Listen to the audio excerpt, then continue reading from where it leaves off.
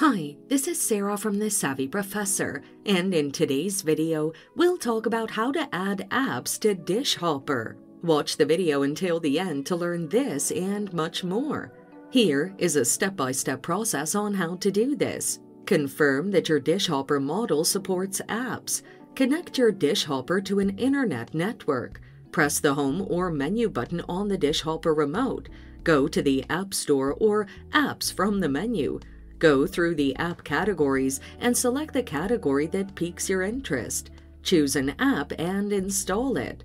You can also search for an app on the search bar and tap on Install to download it once it appears in the search button.